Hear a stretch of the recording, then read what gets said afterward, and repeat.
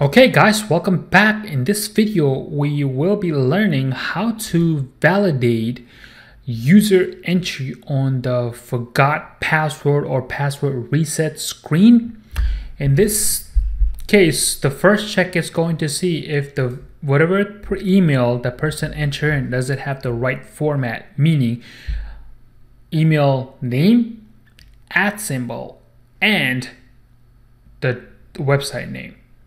So for example, it could be code with, that could be the name, @gmail.com. That's the first step. The second step is going to check to see, does that email exist in the database? If it does, then it's going to send an email to the person to say, hey, click on this link to reset the password, and then so on and so forth. All right, so let's test this out. The first check is checking to see if the email is right. So I'm just going to type in blah, blah, blah, whatever. It says, hey, this is not a valid email. So now I'm going to type in the correct email, gmail.com.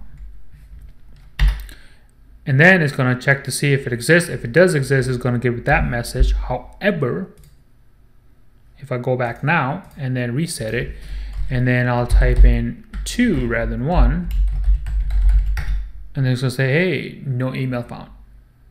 Great.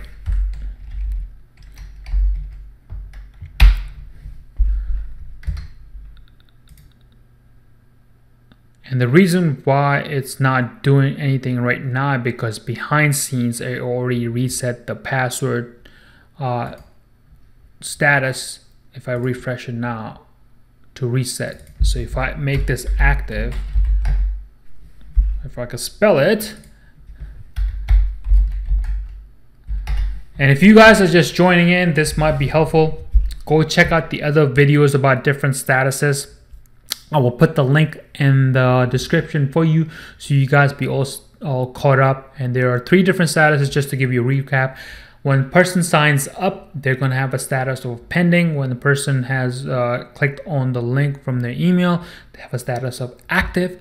And if the person has reset the password, it's going to have a reset. So just to show you, if I click on this, now that I have the right email in the database, right now, the status is active. If I click OK now, then it's gonna change it to reset, as you saw. Okay. And then what I'm gonna do is I have disabled, as I've said before in one of my previous videos, the email functionality, because just to speed up the process. So this is the link that they're going to get in their email. I'm going to click on this. Then it's going to go back in here. It's like, hey, by the way, now you can reset your password. Thank you very much. You're going to type it twice, once and twice. So I'll just type it in twice. And then just hit the enter key. And then it tells me, hey, your password has been changed. Click on it to log in. It takes me back to the login screen, and then so on and so forth. All right, so let's look at the code behind. So if I go in here, now let's go to forgot password JS. I'm gonna close out other screens because we already looked at those. I don't want to save it. All right, so at the top of it, the very first part is what enables persons to hit the enter key, and after they hit the enter key, it will take them to the validation process of forgot password. So in other words, after I type in my email address, rather than me, just to show you, after I go in here, after I type in my email address, rather than me coming with my mouse and clicking on the forgot password, I could just hit enter key, and then it will activate the process of validating the password. And then you guys, if you want to do this, you can download the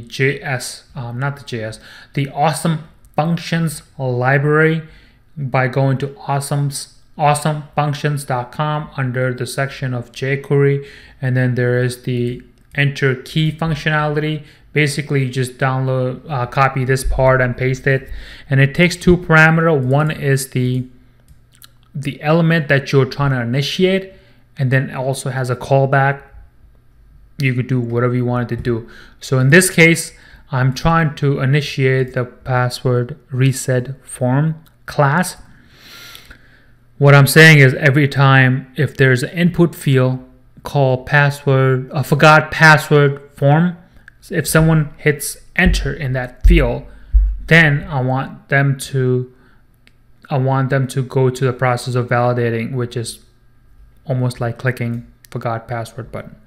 And then this is where it goes. It grabs the forgot password reset field, and then it checks to see, hey, is it empty? If it is empty, then it shows them an error message. This should say invalid, enter an email. Then the next step is to check to see if the valid email address is what they typed in. Is it valid or not? If it is valid, then it goes and does the form data. If you don't know what form data is, please check out the previous video. Basically, this is just like an object or a JSON object that gets sent to the my Ajax PHP. All right, and then from here we'll go to our PHP part of it, which is right here, call. So if I go back in here, this is the call type, and this is what the call type value is. So I check to see if the call type is set first, and then check to see if the call type equal reset. And then it's gonna go run it through a clean DB data, which will prevent any SQL injections. Followed by, then it's gonna go to the database, check to see if the email address exists. If it does exist, it's gonna grab all the different statuses, all the different fields rather, which is the status, email, ID, name, and code. If, however, it cannot find any records, it's gonna throw an error message as you saw previously. It's like, hey, I can't find your email address. Or if it can find it, and if it has the status of active, then it's gonna update it to say reset. And now what I will do is I will leave it up to you, but if I were you, I will put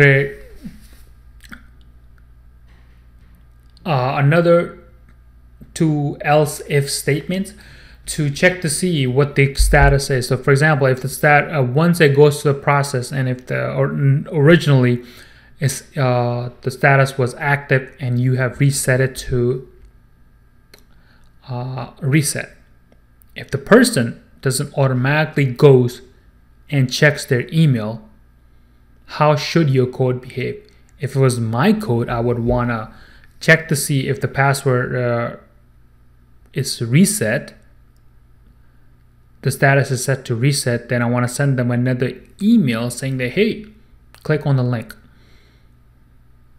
Otherwise, your code will just break and it's gonna be like, hey, I already resetted it, and this will not work. So I will leave it up to you to add another additional statement. Here's a else if the status is reset, send another email, and that's that.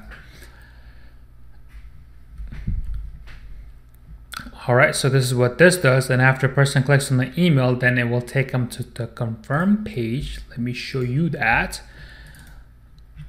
which you just saw. And then let me back up first.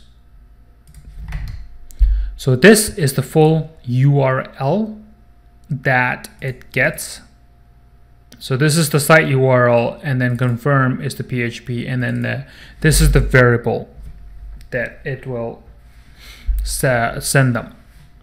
So in this case, this particular variable has the value of code, and what this code is basically in the database is this long ass string of data.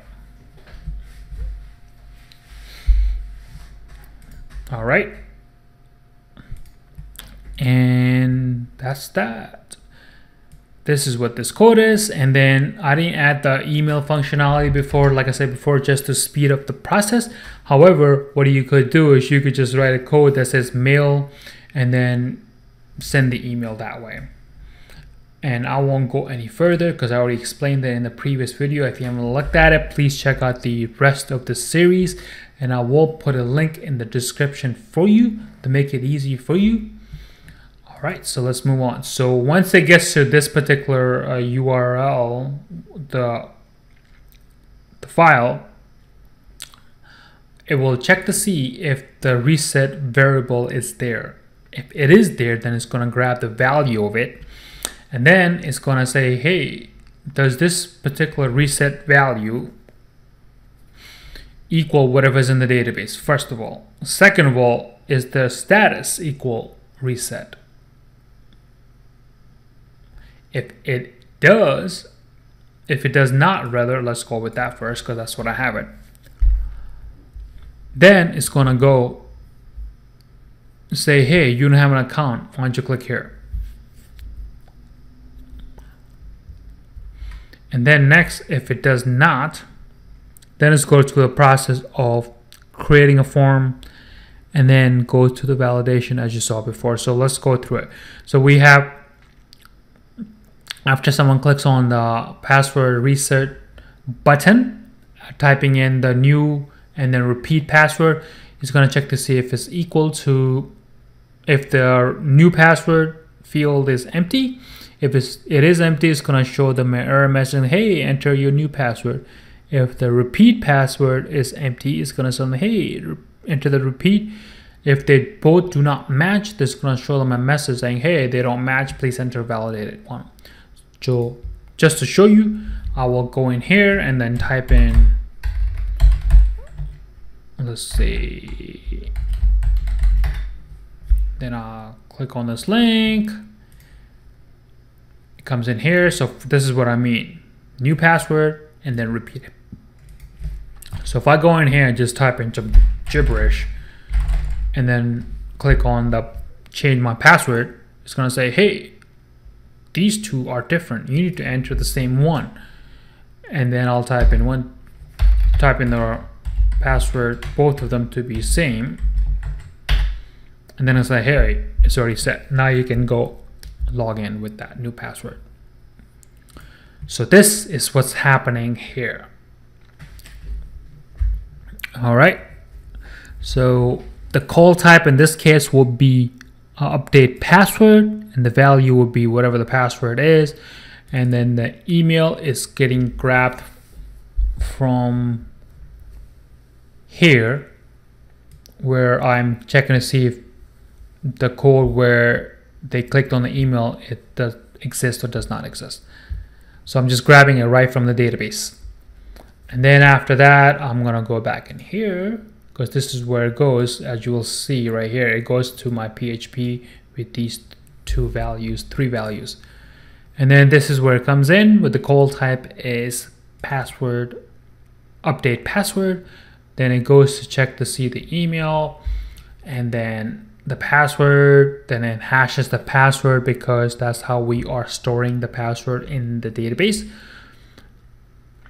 And then it checked to see if the email exists, and then if the password status is to be reset. If it is, then I'm grabbing the name, and if it's not, then it's going to throw an error message, shows the error. And it say email doesn't exist, but in this case they will never see this because once they click on the email, and then I'm grabbing the email from there, so they should never see that. I just have it as just a precautionary. That's just me. And once it finds a record from the up here, then it's going to go and update it and change the status to be active, and then hash the new password, whatever that they pick on, where the user email equals this. And then it's going to show them a little message saying that, hey, your message updated. However, for some reason, if the update process didn't happen, it's going to show them an error message, hey, something went wrong, try again. So it's not going to update it. However, if the update process right here was successful, then it's going to show them an email message saying that, hey, your password is updated, click on their login as you just saw previously.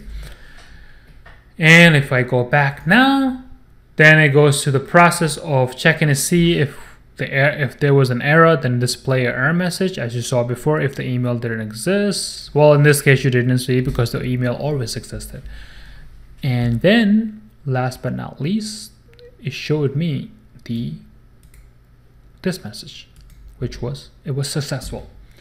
With that said, I will conclude this video and thank you for watching. For any and all additional help with your web projects, please check out codewithmark.com. Once again, the website is codewithmark.com. If you need any consulting help with your project, anything related to the website world or web application or even mobile application, give me a call or rather contact me and we can see what we can do.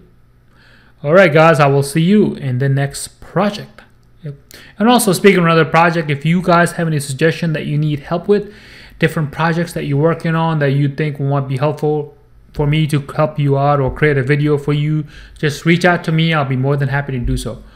And then also, it does help for you to like the video or subscribe to the channel, so that way I know you guys are totally digging this and you want to see more from me because you like it and it was helpful to you.